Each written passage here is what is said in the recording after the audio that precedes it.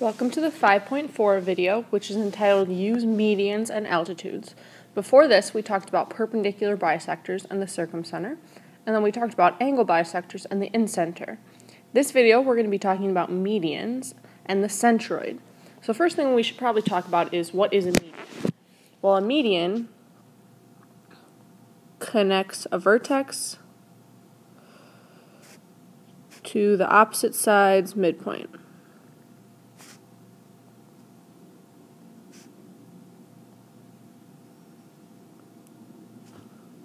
So if we give ourselves a triangle, vertex to the opposite side's midpoint. So here's our midpoint. Here's vertex to midpoint. So this is a median. So there's 3 medians in every triangle, one coming from each vertex. The centroid is the point of concurrency, or the intersection point, of the 3 centroids. Okay, so we're going to draw a figure in a minute, but I want to start right out by telling you what the theorem is. The centroid is 2/3 the distance from the vertex to the opposite midpoint. Okay, and then we have room for a figure. So I need to draw myself a triangle. I need to find all of my midpoints, and I'm going to mark that they're midpoints.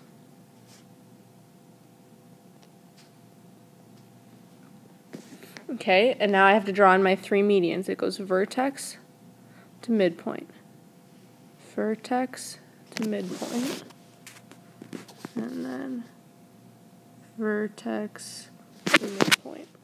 So this right here is the centroid. So I'm going to mark it C for centroid. Okay, so then I'm going to label these other points.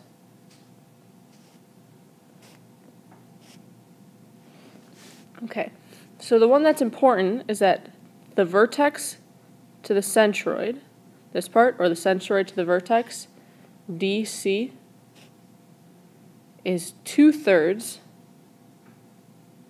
the entire segment. So that's 2/3 of DG. So the vertex to the centroid is 2/3 of the entire segment. That's one way to remember it. The way instead that I remember is that AC is going to be twice the rest of the segment. So twice CE. So I know this is a little confusing, so let's just jump right in and do some examples. So let's look at example 1. It says in the figure below, P is the centroid, find the indicated measures. Okay, we know that RT is 24. So RT is 24. We need to find RP and PT. Okay, I told you the way that I remember is vertex to centroid is going to be twice the other distance. So I don't know what PT is, so I'm going to call that X. That means RP is going to be twice that. It's going to be 2x. But I know the entire segment is 24. So I have 2x add x equals 24, which gives me 3x equals 24, and x equals 8. Okay, but x was PT. That means PT is 8.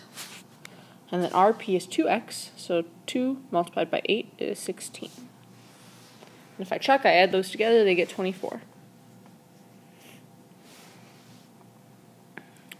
Okay, in the next figure, we have RP is 10. Okay, RP is 10. Remember, RP is going to be twice whatever PT is. So again, RP is the 2x, PT is the x.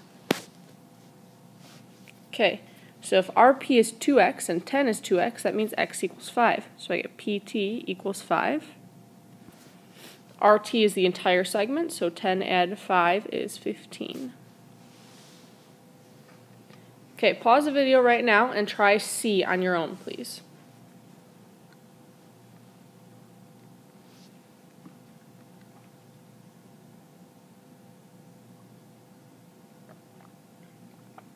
Okay, so you should have had enough time to try this one on your own. We are told PT is 7. Okay, we know that PT is the x part, and then RP is the 2x. You know, the vertex of the centroid is twice. So if x is 7, 2x is going to be 14. That means RP is 14. And then RT is the entire segment. 14 add 7 is 21. So hopefully you got that one right. If not, that's okay. Try to figure out what you did wrong. If you can't, bring any questions you have to class tomorrow. Let's flip to the next page. Okay, example 2. It says G is the centroid of triangle AEC. CG is 4x add 5, and CF is 9x. Find the value of x. Okay, originally I think a lot of students look at this and we want to set the two equal. Can't do that. CG and CF are not equal. They don't even look equal in the figure, so don't set them equal. I haven't told you any relationship, or we haven't used a relationship between CG and the entire segment CF. Instead, we go between CG and GF. Those are the two we go between.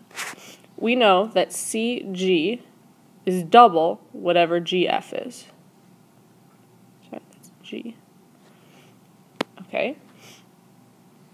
So 4x plus 5 is going to be twice whatever GF is. So I need to divide everything by 2. So GF is going to be 4x divided by 2, which is 2x. Add 5 over 2. So that's this part right here. 2x add 5 halves. Okay, now I can add my two parts and set them equal to the whole. So now I have 2x add 5 halves. That's the GF. And then I'm adding GC, 4x add 5. That's equal to my entire median, which is 9x. So 2x and 4x is 6x. Add 15 over 2 equals 9x. Subtracting 6x, I get 15 over 2 equals 3x. And then last thing, dividing everything by 3, I got x equals 5 over 2. So I know that one's trickier, but we'll do another example like that when you come to class. Okay, we have one more example and then two last definitions, and then we are finished with this video.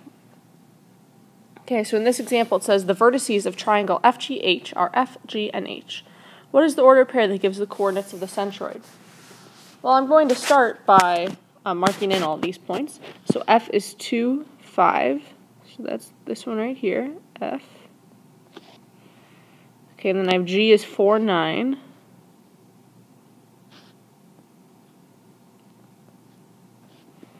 And H is 6, 1.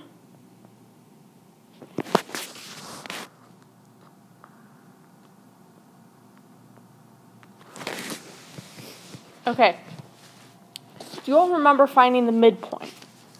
So remember when we found the midpoint, we added the x's and we divided by 2. We added the y's, we divided by 2. Finding the centroid is exactly the same, except with 3 points this time.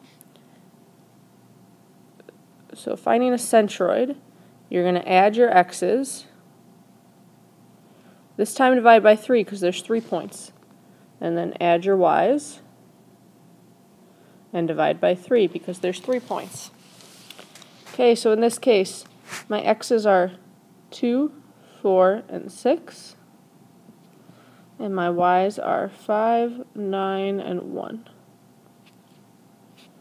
Okay, so I get 12 over 3 and 15 over 3. So my centroid is 4, 5.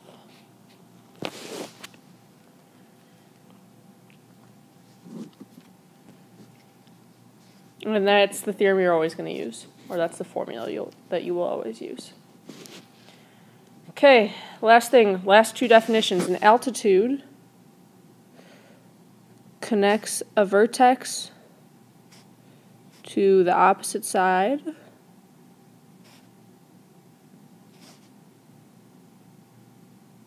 forming a right angle. Okay, so vertex to opposite side forms a right angle. Orthocenter is the point of concurrency of the three altitudes. So it's just the point where the three altitudes meet. Nothing important about that we're gonna learn. All you need to know is that the orthocenter is where the altitudes intersect.